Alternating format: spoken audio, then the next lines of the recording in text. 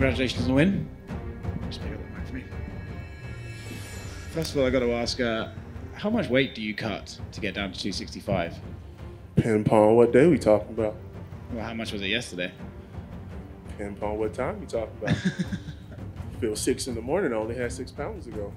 If it was the night before, maybe it was 15, maybe it was 16. Was it a rough cut? No, it was a beautiful cut, man. Best cut I've had so far, actually. Cool. How'd you feel the fight went tonight? Could have been better. You know, I improved, but you know, you always see it going better in your mind. You know what I mean? Yeah, I got to say, you don't look too happy up there. Like I said, I saw it going better. I saw it ended in a little more dramatic fashion. But if at this point in your career, is it not about just getting minutes in the cage with like decent guys and just sort of accumulating those minutes to build experience? We're past that. Yeah. That last fight that I had in Jacksonville, that was the last let's accumulate minutes fight. Okay. The fights from then on, or you know, from now on, from this fight moving forward, was all about painting my picture. You know, and I'm super excited about that because I don't know if you saw it, I was in my bag. You know, I didn't unleash the full repertoire, but I feel like I was definitely in my bag, man. I just, you know, like I said, could have been a little bit better. Yeah, what did you think of the stoppage? I don't think he was too happy with it. He said he was defending. How did you feel? Do you think the referee was right to step in? Oh yeah, he was gone, and I was gone. I was only getting more mad. Okay. Your Malki Kawa tweeted that this fight was nearly cancelled 2 hours ago. Yeah. What happened? You know, some people from my past coming to extort me, put me in crazy situations, try to take food out of my family's mouth, and just a lot of outside circumstances going on, man. I was breaking down in my bathroom before I even started the fight. You know, I was in tears, trying to figure out how we're gonna function and if I could go on. So it was just a lot of drama, man. People, like I said, trying to take advantage of my situation. Is the people you're referring to, is this related to the past controversy that's always linked to you? Yeah, a lot of past stuff. You know what I mean? Just coming back, like I said, trying to prey on me, man. You know, you guys know me by now. I would have jumped off a building, did some crazy TO stuff if I was that guy y'all was talking about. I'm not. Never will be. I'm a good guy, been a good guy. Innocent man, always have been. And when people come back and they try to prey and take advantage of somebody that's, you know, coming back and redeeming and regaining, kind of, you know, messes with my head, you know, and especially because they sprung it on me literally, you know, right in the middle of me going to fight for my life. It kind of messed with me, so. But we got it done, though, you know. I'm unstoppable. Was that intentional, to spring it on you right before the fight? There is no telling, man, and unlike those people, I'm not gonna do BS propaganda. I'm not gonna say somebody something that they're not if I don't completely know for sure. You know, I can only tell you from what I know since you asked the question. You know, and that was real life. I was almost out the fight. I would assume that at some point you felt that was behind you. So how hard is it to know that they can just apparently pop up and bring it back to the headlines whenever they feel like it? You know, that's been my situation since day one, bro. I've been an overachiever. I've been an accomplisher. I am the guy that consistently and constantly succeeds, not in an easy place. I put myself in a very complicated and hard place repeatedly, over and over again, because I am better, I endure more, and because I have a family to feed just like everybody else. You know what I mean? And since day one, being that guy, you know, people see that as an opportunity to attack me. I'm not a super educated guy. I don't have a wealthy family that I come from that I can call upon for advice. I don't know much about lawyers. You know, I've had my best friends sue me, try to put me in situations, extort me for money, and all the way down the line because they can. You know, because the world is painting me as this guy, and everybody wants to see me down, but knows nothing about it. And please go check out my page and everybody else's page for real details. You know, to go find out who I am and how it goes down. Yeah, I saw the Instagram you post. You sort of sharing your side of the story. What made you put that out? Because so far it feels like you've been reluctant to talk about it too much. Because it's the truth. That's why I put it out. Unlike, and this is something you guys would love to hear about. Unlike guys that do this right here, all I posted was evidence, other people's words, never my own, because you would never believe me, and that was the problem. You know, the hate against me was so loud that you would have never believed me. You would have never, nobody would ever believe. I've been telling you the same thing literally from day one.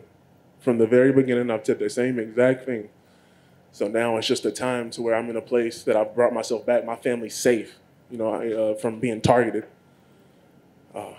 My financial situation is not, my career is not, but my family is safe. So now I can start to actually put the truth out there so that my son, I have a son, I have a daughter that carries my last name. And I need that name cleared because these, my little brother is about to try to get into the NBA and the NFL. I need them to have that name and be proud to wear that name and not be persecuted and not be talked about and not be brought down by that name because it's not right. And that's why I'm doing it. With what happened today, obviously I'm sure you can't get into too much details, but are you expecting that you're going to have to go back to court? Is that what was thrown at you today? Not for that issue, but I'm forever in court. Like I said, it's more so people trying to take advantage of my situation. The fact that a judge will think that I'm a bad guy and just rule in their favor like they always do, not without investigating anything, without looking at the facts. So like I said, that's what I'm going to do now. We're going to put out the facts. And it wasn't even me. It was somebody else that came to my aid. They were like, this is BS. So now I'm into it, and I'm gonna spread the truth, and we're gonna fight these guys, and so that people will realize, like, hey, I need help too, I need the world to come to my aid. I'm a black life. I'm any life. I'm a somebody, and I deserve to fight. I deserve to be a contender. Do you think there's something? Last thing for me. Do you think there's something to be said that people should perhaps learn in society, that there is a thing as due process, and there is a thing as being judged in the court of public opinion, which isn't necessarily fair? It is not. Especially if you want your chance too, because everybody wants to be judged in the court of law by a jury of their peers and have their chance, and I didn't get that. I got executed by Instagram. I'm an innocent man that was never proven guilty, never called guilty, never anything, not even close. And I was executed in the public, and it took away all the opportunities for me to go chase my dreams, the thing that I worked 2 decades for, my yellow jacket in the NFL. My passion, my life, everything that I devoted my time for, the UFC, which I freaking love, and that's why I guess I was in tears, man. They're trying to take away something. I've lived in a dorm for 3 years, brother. They're trying to take it away from me just because of an incident, because you can, because, Greg's, he's weak. He's not financially what he was, so we can attack him. Nobody's going to be on his side, so we can attack him. We can take him. Let's hit him up for 800. And that's the nature of people these days, and I want the world to see that and help. Thank you for sharing. God bless, brother. How do you push past that mentally right before a fight? I mean, I know, was it something that partially, I know your team is very, very close. Is it some of the words from them? Is it something in the inner strength? How do you push past that hours before going in what is already something very challenging for anybody to go in there and do, but to push and face this? How do you get past that? Positivity, brother. I've been doing it for 6, 7, 8 years. It's very hard, and I'm going to go on record and say, y'all, I've seen it. I've stayed positive. I've tried to be the best human I can be. Like my mom's taught, excuse me. My mom taught me how to be a good human being, man, and I've just been trying to do that. I've been trying to set examples for my kids. And just keeping in mind, like, I'm setting that example for kids coming up, like, I got a fabulous agent, bro. I got a fabulous coach. I got a fabulous team, man. They lift me up. They keep me focused, and I keep an iron will, man. Because if I quit, my kids don't eat, just like everybody else's. There's no difference. We're all the same at the end of the day. Glad to see you be able to kind of smile when you're thinking about that. And I wonder if part of what this did took that moment away from you in this win, because I know you were upset with maybe your performance. You want to get a cleaner knockout. You want to get a little more fabulous knockout. But did this sort of take away the luster, and did you kind of wear this when it came time to actually celebrate your win? Yeah, I wasn't me, man. It wasn't exciting. There was no dance, and it was like I was hurt. I was exhausted by the time I got in the ring. But like before I got in the ring, I couldn't do my little flip. Like, from crying and fucking trying to figure out what the fuck I'm gonna do. And, I was exhausted, man. I'm just doing what I can. What everybody, like, I'm not, I don't want to make a big deal out of it because I know every single one of you guys have been through it. Like, you just got to do what you can. You got to keep going, or they're gonna take everything. And last one for me, I know you're dealing with a lot of things. I know some people, you might want to go right back in the gym just to kind of get focused and let your mind go. What is the next step? What is the immediate next thing that you're going to do after this night? We're going to fight again, man. Because if I stop fighting, they're going to win.